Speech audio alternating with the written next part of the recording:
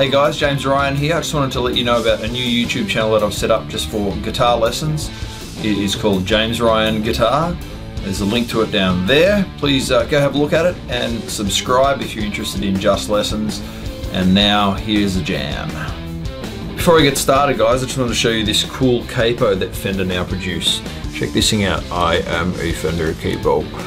This thing is very cool because it's so small, you basically don't know that it's even there once you put it on, and it's really easy. All you have to do is squeeze it together like this and then do that to undo it. So squeeze down and do it. So to put it on the guitar neck, all you do is put it on there, squeeze it down. You only have to push down as much pressure as you need for it to do its job so it doesn't squeeze it out of tune, and away you go. And when you're playing your chords and stuff down low, unlike every other capo, you basically don't even know it's there because there's nothing big poking out of it and you can just get down to it.